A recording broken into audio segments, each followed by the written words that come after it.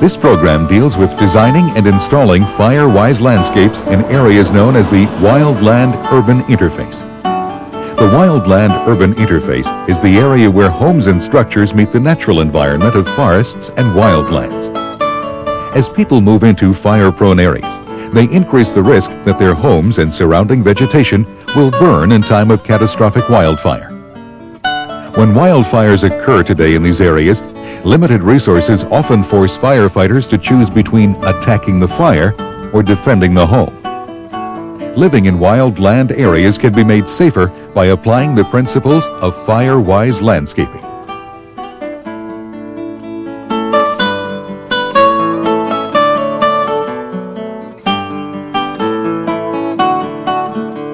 Successful landscaping combines the desires of the owner and appropriate design elements to create a personal environment. It directs where shadows fall, how breezes flow, and can frame an inviting glimpse of the world beyond. Good planning and good design start with basically 5 factors. Function being the most important factor. The function of the landscape, that is to say, how will it serve mankind and human needs, will be of priority concern and consideration in a good design, as well as in good maintenance. The second factor would probably be what I would call the fit factor. How does it fit nature? How does it fit the environment? How does it fit the parameters that are thrust upon it by the locale in which this home will reside? The next factor would be a financial factor. In other words, can we afford to design, install, and most importantly, to maintain this project over the life of the home? The next factor would probably be what I call the fun factor, and that's where we think about the aesthetics and the beauty and the look of the landscape. And the fifth factor would be what I call the follow-through. The follow-through becomes the most important factor with regard to balancing nature, balancing human needs, balancing safety in terms of soils and plants and fire and all the other factors that come to bear when we live in that interface zone. Front yards tend to be relatively public and formal, while backyards are more private and personal. Firewise designs incorporate the needs of both areas, the structure and surrounding properties. For professionals working in fire-prone areas, Firewise planning is a valuable service that landscape architects and designers can offer to homeowners and other clientele. Firewise techniques serve as a filter through which plans should be reviewed and additional options offered to property owners. Often subtle adjustments in plant selection and placement can improve fire safety and meet the needs of the owner and the requirements of the environment. The practical end of it is to make it functional for the use of the yard, what the family wants to use the property for, whether it be a pool or a deck or a patio or a tennis court or whatever it may be.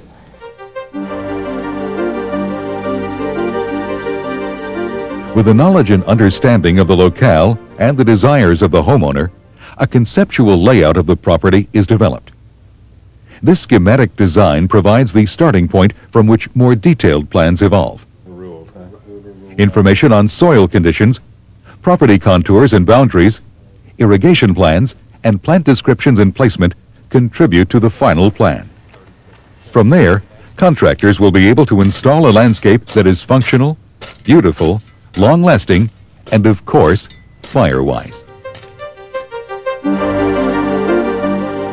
Well, the first thing you want to do is what, there's a fancy word for it, site analysis, looking at the site and looking at what's there and trying to pay attention to the assets and liabilities of the place, what plants are there, what the terrain is, what the microclimate is, and then rather than just stripping off, make some intelligent choices about what to remove and what to keep, and also have some goals in mind about what you're doing. Ideally, landscape plans, like building plans, should be done as the property is being developed. But in practice, landscaping is usually designed after the fact. So let's look at landscaping for existing structures or those being modified. Given an existing site, Firewise landscaping begins with a look at the construction and style of the central structure. The building massing, roadways, sidewalks, that makes up the built structure, and then around that, then we create the landscape. Other elements such as trellises and decks, and particularly the roof material, contribute to a Firewise design. Also, information on the overall terrain, native vegetation, prevailing winds, seasonal weather, and the area's history of wildfire will contribute to the ultimate design and installation.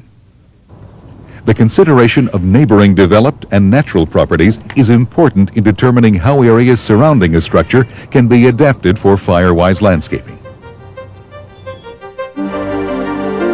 Well-designed and maintained areas around a structure can offer a defensible space. It is here that landscaping can achieve fire safety without sacrificing visual harmony. Fire officials recommend a minimum 30-foot vegetation clearance around a structure. Fire crews need this space in the event they must protect the structure during a wildfire. However, most properties have limited space around and between structures. To meet vegetation clearing recommendations, consider designing zones surrounding the structure and extending outward. Although 4 zones are shown here, not all of the zones will figure in every Firewise landscaping design. The design objective of the zone concept is to progressively reduce vegetation flammability and fuel volume as we near the structure. Zones can effectively slow a wildfire's approach while reducing its intensity. Zone 4 is a natural zone of native or naturalized vegetation. In this area, use selective thinning to reduce the volume of fuel. Removing highly flammable plant species offers further protection while maintaining a natural appearance.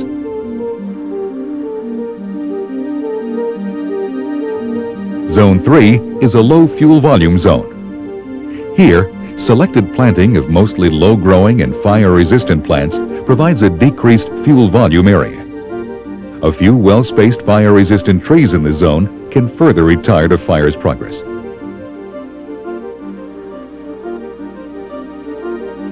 Zone 2 establishes a vegetation area consisting of plants that are fire-resistant and low-growing.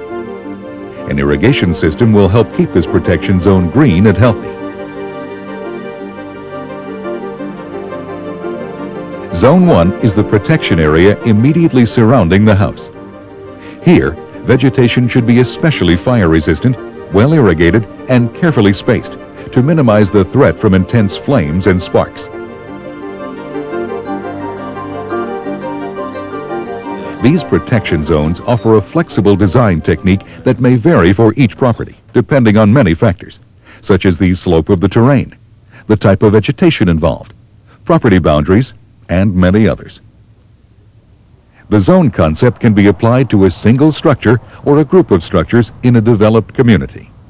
In the case of a planned community, obviously, again, you're sort of dealing in larger massings of plantings. So,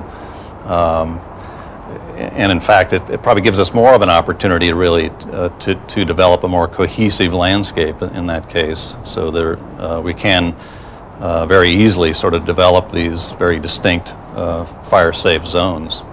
Whether landscaping for a single property or a larger development, the selection and placement of plants affects fire safety. You want to avoid having a continuous fuel source. In creating defensible space through landscaping, you're breaking up that fuel source, which could be plants, it could be wood fences, or structures, or whatever gets that fire up to the house. Then that fuel, which is your house, that giant chunk of fuel, when that burns, that could ignite your neighbor's house, or vice versa. And so it's really important to not let that happen. After deciding how Firewise zones can be incorporated into a landscape, one of the more critical aspects of Firewise landscaping is the selection of plants. Although some plants are known to be extremely flammable, it is not simple to classify one plant as more fire-resistant than another. We look at certain characteristics of plants, and some of those characteristics include things such as the duffage of the plant, or in other words, how much material does it drop over the period of a year that can build up and create a fire hazard itself, laying fire material or fire debris under the plant. That's one area of concern. Another area of concern is the retention of water within the plant. How much water will this plant retain? And certainly along that same line, how much salt, literally table salt and other salts, will it retain? Because all of these materials tend to slow down the progress of fires, tend to cool the fire, and tend to keep it from spreading in quite such the manner that it would with dry material. We're also looking for such factors as aromas, if you will, aromatic oils, because many of these oils tend to be rather flammable and can add to the heat of the fire, the speed with which it spreads, and so forth. We're also concerned about such things as the fire fuel load, if you will. In other words, how much fuel or material is found in a given plant that will add to the fuel for the fire to burn. And I believe one of the most important factors, quite frankly, is how large the plant is in relation to its proximity to those areas that we don't want to burn. Fire resistance of a plant depends more on the growing conditions and proper maintenance than whether it is native to the region. I don't believe natives are any more fire resistant. I mean, I think you can find some good fire resistant natives and you can find some bad fire resistant natives, and the same with introduced plants. Any plant will burn. It's a question of what ignites it, what temperature it's ignited at, and then how much fuel is there. Carefully grouping plants can reduce flammability problems. For example, when it is not practical or desirable to remove a fire-prone plant, surrounding it with more fire-resistant plants reduces danger, while sustaining the overall visual impact. Trees with low ground covers or lower growing plants is a good mix to utilize. If you are using larger growing shrubs, if they are sort of placed in a more open area or massed in smaller groupings, that would be appropriate. Introducing traditional wooden features like fences, trellises, and decks can present fire a direct path to a house. The use of barriers like driveways, walks, and masonry walls can help retard the progress of a fire toward a structure or other plants, while offering expanded design opportunities. A lot of people think the Firewise landscape is a very stark-looking landscape, and I think that's not the way it needs to be. Every successful landscape depends on healthy plants. This is especially true when designing with fire safety in mind. Irrigation systems help keep plant tissues filled with water, reducing their flammability. Regardless of the type of system, proper care after installation will help ensure that the vegetation will remain as fire-wise as possible during the most critical times of the year. Any plant or grass that becomes dry because of a drought is going to be more prone to a fire. And an irrigation system will keep the moisture there, that as the plant drinks up the moisture, it makes the plant less fire prone, more fire-wise. Although we can significantly alter the landscape to help protect homes, Firewise is never fire perfect. No matter what kind of design is implemented, maintenance is really the key to fire protection. No matter how well something is planned and installed, the maintenance over the long term will determine just how fire safe a given location and a given property remain. So as we begin to move into the wild natural area, we begin to move into a zone in which we must take into consideration both nature and man and balance needs of both if we're going to live in that potentially dangerous but at the same time potentially marvelous interface zone.